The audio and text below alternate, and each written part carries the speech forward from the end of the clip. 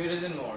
And today we have with us the Gigabyte Brix S, which is one of the many bricks that Gigabyte has been launching lately.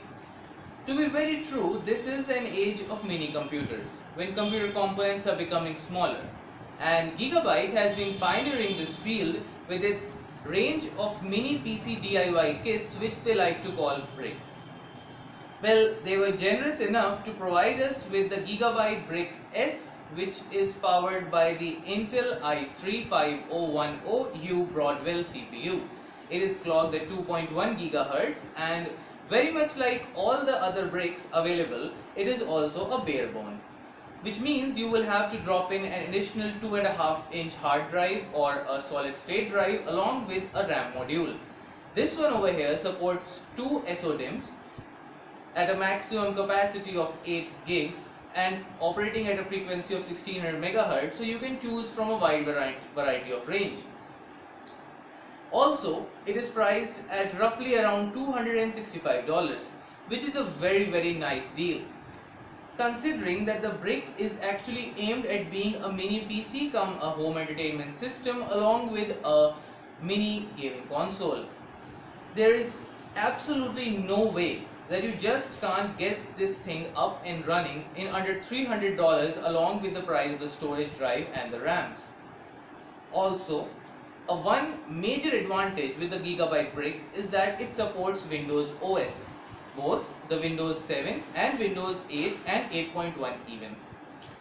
Also, it supports the Chrome OS, the Linux OS as well as Ubuntu, which unlike its other counterparts like the Chrome box doesn't restricts you to a particular OS and gives you an enormous advantage of flexibility. So without further ado, let's start with the unboxing of the Gigabyte Brix S. So let's open the box, and I am not doing this intentionally to add any drama, but this is how it is supposed to open. So pardon me for that. On opening the box, first of all we have the brick itself, which is securely packed in a wrap. Well, as you can see, the brick is a very small unit. It's atrociously small. It can fit in the palm of my hands.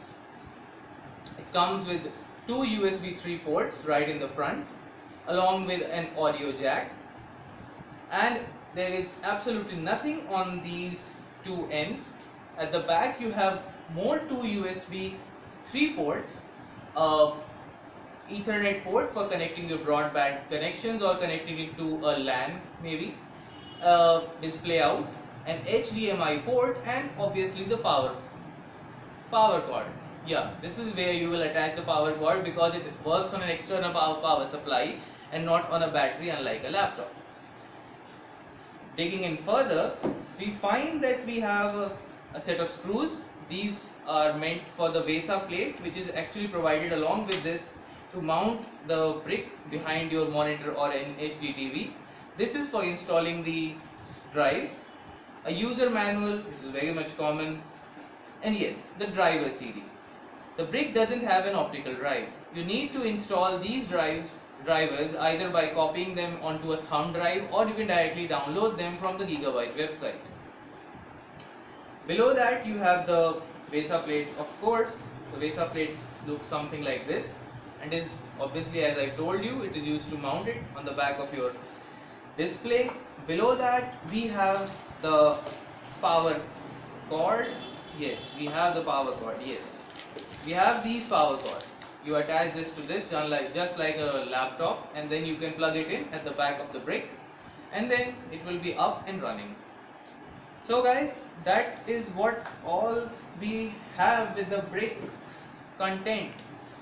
I will be posting a performance review of the very same very soon, so stay tuned, and till the next time, bye bye and take care. Thanks for watching, and yes, don't forget to subscribe. Thank you.